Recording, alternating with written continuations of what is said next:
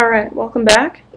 This is part 3 of the oil painting tutorial, and as I said, I'm going to be talking about working up a tonal underdrawing for this painting.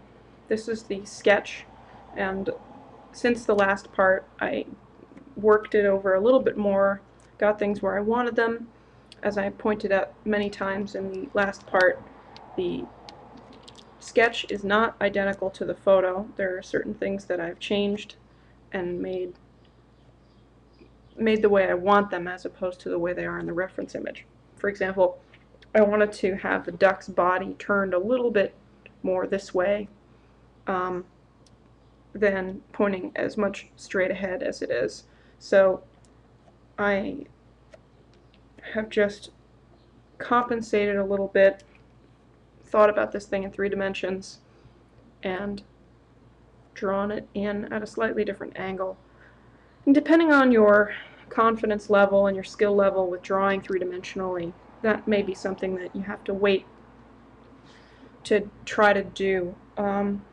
When you're learning how to do some of this stuff, you may just have to do some kind of slavish studies from the photos without deviating much until you get a better hang of what you're doing. But I feel like it's okay to move things around and change them to make them the way you want them. So this is the sketch. This is not really what you would technically call a drawing yet. Instead, it's just a linear suggestion of the elements of the composition, and the drawing is a much more tonal piece. It's almost like a painting that's done in charcoal and chalk. So what I'm going to do now is, this is my sketch layer. I'm going to call it sketch so I know what it is, and then I'm going to lock it down. We're pretty much done with that. Now I'm going to create a new layer, and it's going to be called Underdrawing.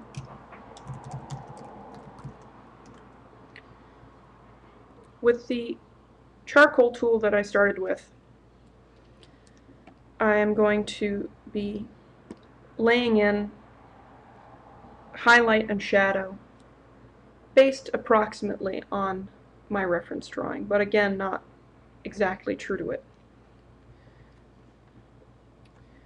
And just to keep things from getting too confused, I'm going to fade out my sketch layer a little bit. I'm going to turn down the opacity to about 50%, lock it again, so that I'm not confusing the black of the sketch drawing with the black that I'm going to put in the true underdrawing.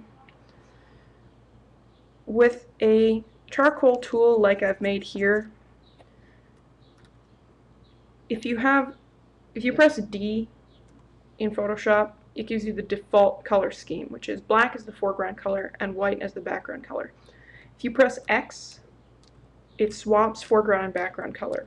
So when you're doing a tonal drawing, it is very helpful to keep one hand on the keyboard and swap back and forth between black and white, because then you have charcoal and chalk essentially. And our background image is 50% gray, which is like tone paper, so you can let the tone of the mid-tone of the background show through and concentrate on accentuating highlights and shadows. The other thing we're going to be introducing in this stage is a blending tool. I use a blending tool that I got from a Natural Media tool preset kit called NKS3. But if you, and I highly recommend that anyone who's interested in natural media emulation in Photoshop get NKS3. But if you don't want to go to that trouble and you still want a blending tool, you're going to use the smudge tool. If you select the smudge tool, typically speaking, the smudge tool is not good for much. If you have 2 colors and you select the smudge tool, it acts on a very, very, very, very, very small working area. And look how much I'm working over these two things, and they're not mixing together, not in any appreciable way. The secret to making the smudge tool useful is going into your brush palette, and for this we're going to want probably a soft airbrush. You can see in this area, this is pretty much a default soft brush. The key here is scattering. You want scattering, you want it on both axes, and look at the difference that this makes. You can see it's actually starting to blend because it's grabbing from either side of where you put down the cursor and trying to interpolate them. The only problem is that this is very processor intensive. And on my computer it's slow. If your computer is probably newer than mine, so it probably won't slow down quite as much. But I have a tool preset that is a soft stump, and it's slow, but it's very effective at blending these two colors. So this blending tool, by default in Photoshop, there is no hotkey that goes to the smudge tool because even the people at Adobe know that no one uses it. But I bound a hotkey. I put it in the letter S for smudge, and then I'm going to be switching back and forth between B for the brush tool for my charcoal and chalk, and S for the smudge tool, which I would be blending on the canvas. Very similar to what you would be doing with a real charcoal drawing. Now, let's start looking at the main tonal elements that we're going to want to capture. There is a standard traditional scale of tones. It's called the Munsell scale, and I believe it's 8 steps between, or 9 steps, counting 0 being white and 9 being black, with 8 steps or 7 steps in between with intermediate shades of gray. Generally speaking, you do not ever want pure white or pure black in your drawing, because it's very rare in real life that you perceive brilliant bright white unless you are looking at a magnesium welding, or looking right at a light bulb or looking directly at the sun. I mean, that degree of whiteness almost never occurs in nature. There are tiny, tiny occurrences where you might use it, like the glint of the sun off of a highly reflective metal surface, or little teeny catch lights where you might want to use pure white. And the same thing is true of pure black. It is so dark that in most situations in which there is some ambient light, there's not going to be anything close to pure black. So you're instead going to want to think of your tonal range as going from a light gray to a dark gray. So if you look at the reference image here, probably the darkest elements of the image are going to be the dark part of the alligator's eye, the shadowed portion of the cloth, and this cloth is actually double-sided, so it's you can see that it's kind of like white on black on one side and black and white on the other. So this is the shadowed portion of this. There's a little bit of a bar of very, very dark, very close to black over here, and then there are the occluding areas. Occlusion is like where things are touching.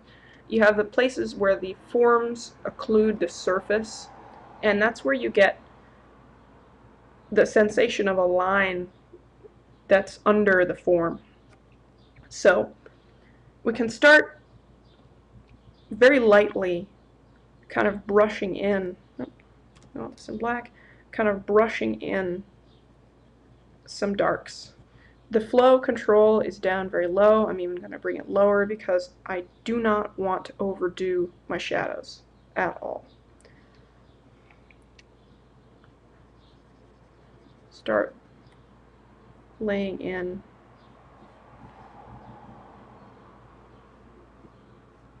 the other thing that you want to keep in mind is that you don't want the shadow to eat into the form. So suppose you have a form like this and it's sitting on a surface. There's a tendency, if you're putting in the occlusal shadow, to nudge it up inside the form. Don't do that. You're going to shade the form a little bit later, but when it comes to the place where it touches, keep it outside the form. Make sure that you keep the form intact and solid. It helps keep the form looking solid and keeps it from just transforming back into lines on a page. So when I go into this duck and where it contacts the paper, I'm just going to start suggesting some of the shadow. Going to go into my blending tool and fade that out a little bit. Same thing with the bottom of the alligator where it touches the paper.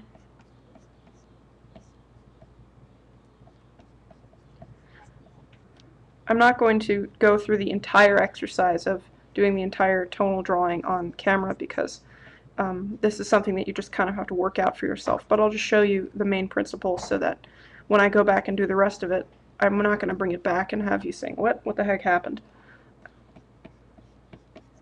You can see this is the cast shadow of the jaw. A little bit of a cast shadow.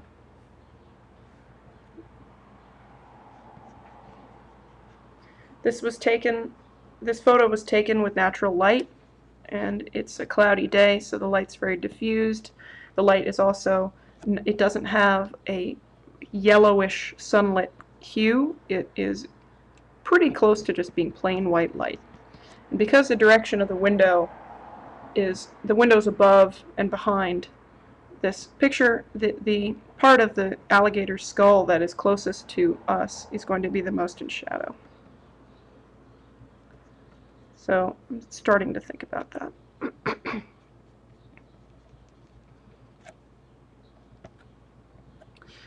One of the things that starts to take shape with the tonal underdrawing is the phenomenon of different forms of edges. This edge where the back of the alligator's head meets the paper is very, very crisp and sharp, and when it comes time to render that, I am going to probably use a really, really sharp eraser to keep it crisp, because it's one of the things that gives it that interesting definition.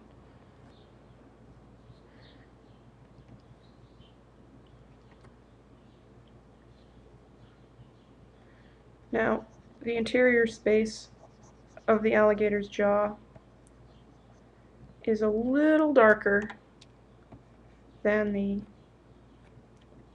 actually going to switch to back to my fast blender.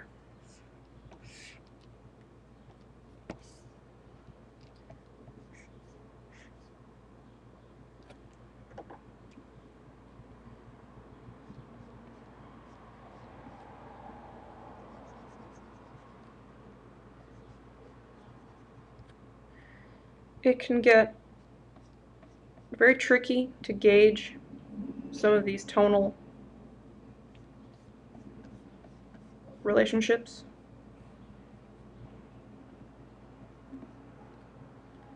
Because tone is a relative phenomenon.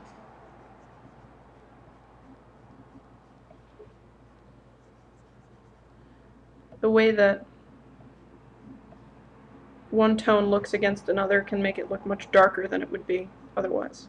So when you're working up a tonal drawing, you want to think about not just what is this tone on a scale of 1 to 9 or on a scale of 0 to 9, but of does it look right relative to the tones that it's abutting directly. So the darkness of the back of the alligator's head is much darker. It looks much darker and looks more defined and sharper because it's against this empty field of the gray construction paper. And likewise, there is really nothing on the duck's head that gets anywhere close to the amount of definition of the alligator, or the amount of darkness of the alligator, except maybe the occlusal shadow where it touches the paper. And that occupies a very small proportion of its overall area.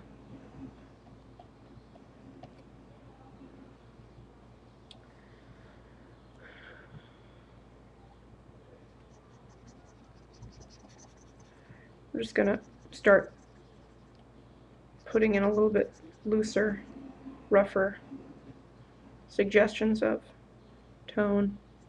The alligator's head is, generally speaking, pretty dark. It's as a whole the darkest element of the composition. So I'm going to be just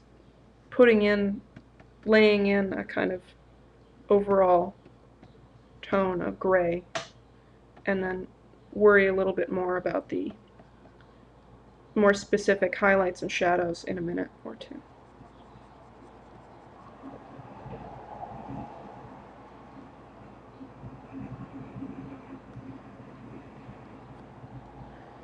If you take care with your tonal drawing, you will accomplish a degree of realism that will surprise you.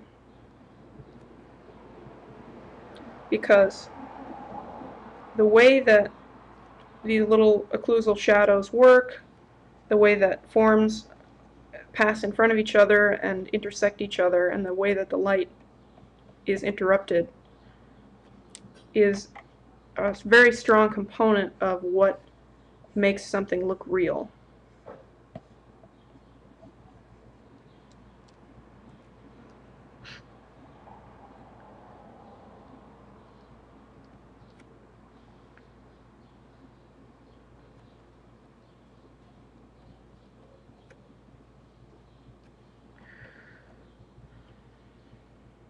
I'm going to enlarge my brush size here for a minute. I'm going to lay in a little bit of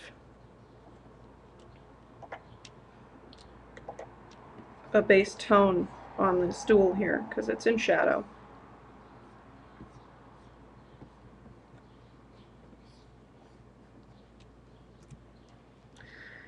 As with everything else I'm doing, I'm thinking a lot about the natural media equivalent to what I'm doing. When you work with charcoal, you do a lot of blending and a lot of scumbling, and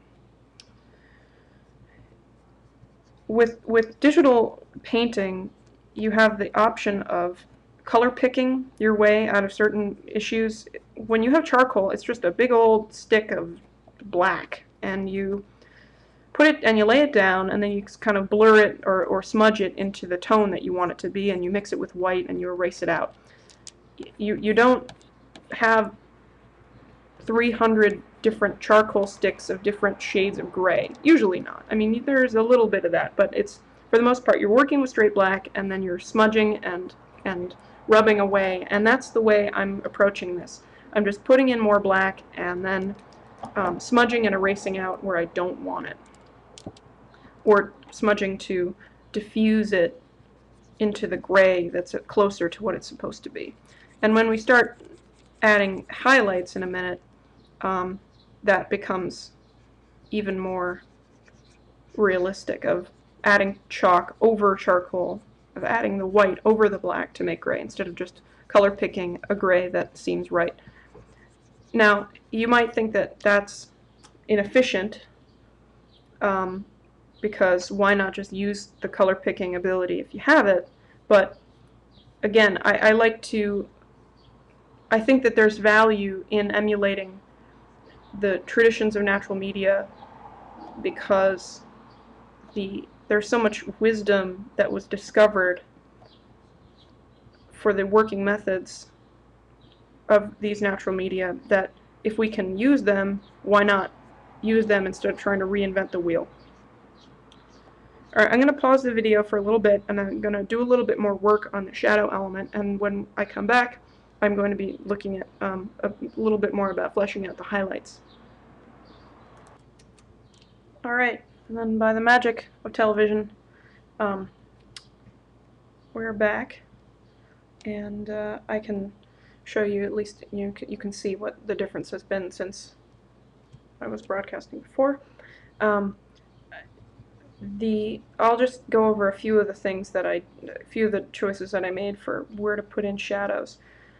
First of all, the cloth here has a very complex texture and pattern on it, and I'm not even going to attempt to emulate that for a couple of different reasons. First of all, it would be so labor intensive that it would take forever, and there's also no need for it, because you want the eye to go to the objects of interest, and you don't want something that's going to be very busy and competing with the places where your eye is going. And the other fact being that when your eye focuses on something, everything else in your field of view kind of fades out and gets blurry. You can't really notice that that's happening, but it's a fact. So if you look at the paintings of some of the great master painters, the person who is my complete hero for this is John Singer Sargent.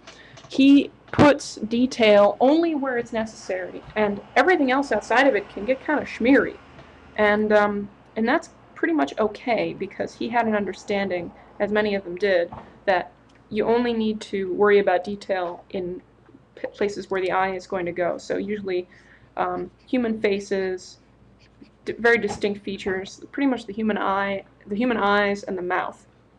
And a lot of the same phenomena are going to be true in this painting, even though there aren't human forms. The other thing that I did is I went and sculpted in the edge of this head using a hard eraser, which I usually don't use, as I mentioned in the last section, just to give it that nice contrast with the background. So there are places where things get very dark, and if you look at where the piece of paper is sitting here, the little places where it folds up, the places where you can see the paper, where the paper contacts the surface it's on, contributes enormously to giving the illusion of the particular physical attributes of this substance, what this surface is. You look at this and it's really easy to see that it's a piece of paper. There's a little crease here, which I wanted to get at, because when you see that, you know immediately that you're looking at a piece of paper or a piece of cardboard and not a sheet of glass or a piece of wood. Same thing with this little curved up corner in the back. I wanted to maintain that and even exaggerate it a little bit, because it helps lend that element of realism. Now I'm going to switch over to highlights. This particular reference photo has a relatively narrow gamut of tone. There's not a whole lot of sharp highlights on this. As far as I can see, the lightest thing in the image is there's a highlighted corner of this paper that gradually fades into the background. There are a couple of little reflective or specular highlights on the surface of the duck, and there is a generally white tone to the rope. It maintains a kind of light color against the background. There are a few little highlightish places on the alligator's head, but it's not a particularly reflective surface, so the places where I do add white, it's going to be probably smudged down into the ground to make it a bit grayer than it would otherwise be. So I'm just going to start laying in a little bit of white where I want some highlights. When I put it in, it's much more dramatic than what it'll be when I blend it out. Tends to mellow out pretty fast. You can do your highlights and your shadows on separate layers if you want. I'm not afraid of doing most things on a single layer and just erasing and blending when I need to. But it's Photoshop. You can have as many layers as your computer can handle. If you want to have more layers, if you feel more comfortable that way, then go for it. I'm just going to very, very lightly. I have flow down to pen pressure on my tablet, or on the brush controls, so that if I stroke very lightly, I don't lay down that much material at a time. And there's a little bit of a highlight on the duck's beak, on the top of his head. Because the light is coming from behind, there's a bit of a backlight effect. I'm going to exaggerate this a bit because I've painted myself into a corner here because I wanted to have the duck's body turned a little bit. As a result, there's something being illuminated in my composition that I don't have a reference for. In my reference image, you can't really see the back of the duck, and in the composition that I chose, you can see it a little bit more, so I'm going to make up where, in my opinion, the light would be coming from. And I'm actually even going to erase this out a little bit.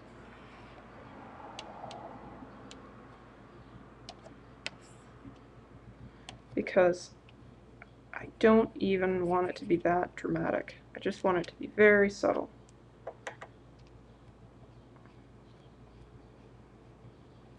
It's really just the slightest suggestion of a highlight that fades out into the background.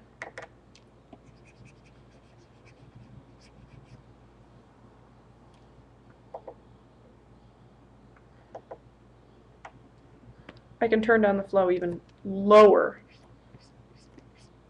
so that it takes a lot of going over the same area to lay down very much at all.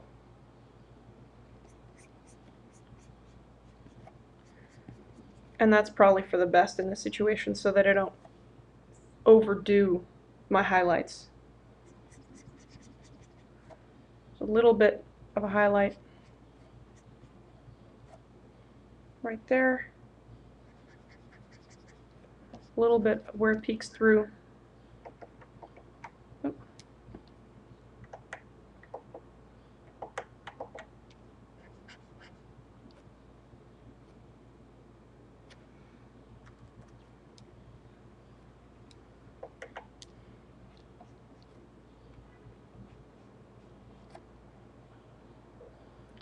And the other element that would be highlighted would be the, or at least somewhat lighter than the rest of the composition, would be the alligator's teeth.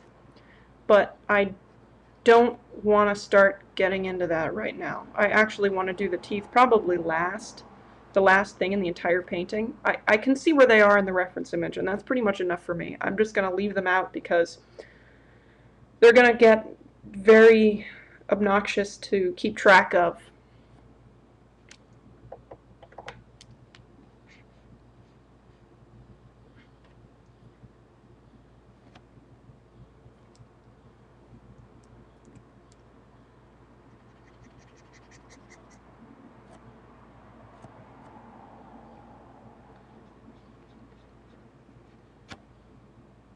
There are places where the outlines of your sketch layer, you're going to want to go over them because, for example, where this duck's head touches the,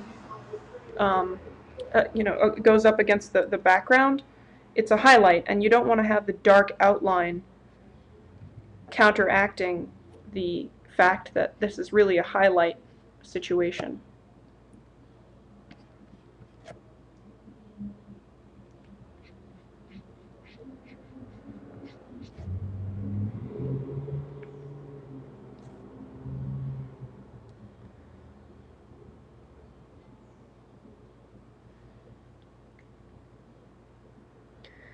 I'm going to take a minute here to just step back and look at the piece as a whole. And I think that I've got highlights pretty much everywhere I want them at this point. They're not, highlights don't represent that substantial a component of this particular composition. There's just not, it's a very middling tonal range. And in fact, I'm going to want to push the shadows a little bit darker in the region surrounding the areas of interest, because I want the area of interest to pop out a little bit more. So I'm going to switch back to my charcoal, and I'm just going to very roughly go over this area, darken it up. You can see in the photo that there's some rather light areas down underneath the stool and in the background, but those are distracting, and as I've said 100 times by now, just because it's in the photo doesn't mean you have to put it in the painting. In fact, sometimes you want to leave stuff out, you want to cheat, you want to change things around because you want to call attention to your subject.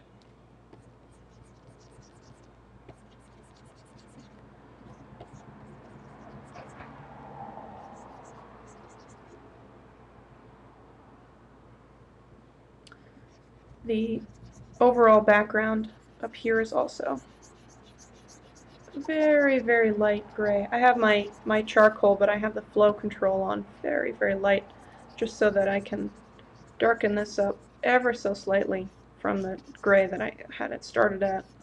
I might even go back in and erase a bit out so that it's not too dark. There's just a subtle difference between the dark of the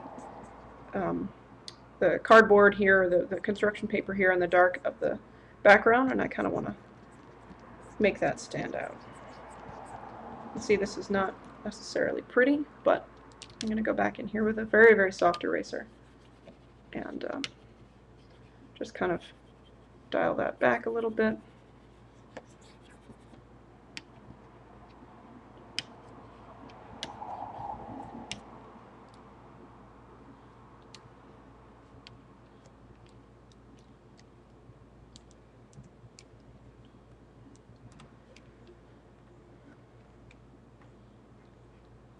And again, this is the kind of thing that you can spend as much or as little time as you want. I get very impatient. I like to move on. And the other thing is that you're going to be painting over this. That's the thing to remember. You're going to be painting over this, and as far as I'm concerned, for the amount of energy that you're going to put into the final painting, don't take too much time with this stage unless there's some extremely complex interplay of light and shadow and you need to spend some time really studying it, because you know, there's only so much that you can do before you are going to kind of lose it when you do the painting on top. I mean, you can do it as a study. I mean, certainly speaking, you can work it all day if you want, and you can learn a lot that way, and you can even do it just as a charcoal drawing and forget the painting. But if you're doing the oil painting, I think you reach a certain point where, for example, I'm not going to go in here and render the texture of this alligator's skin in light and shadow. I'm just not going to do that.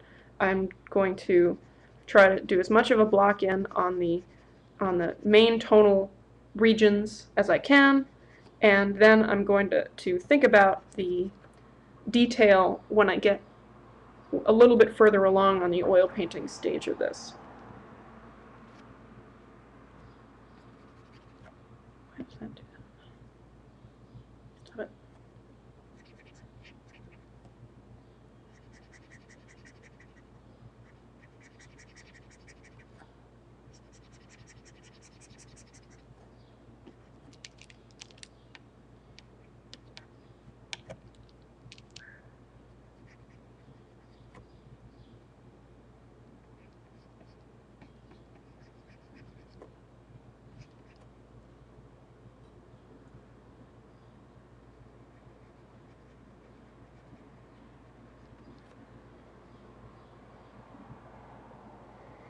Now I'm even going to want to drop this under the stool even more.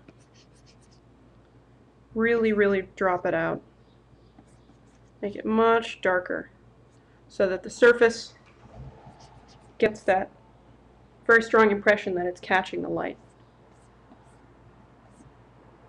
I'm also going to go over the areas of the cloth that are not in direct light and darken them out a little bit more so that the piece of paper pops out, and the places where the light does hit it have an exaggerated reflective look.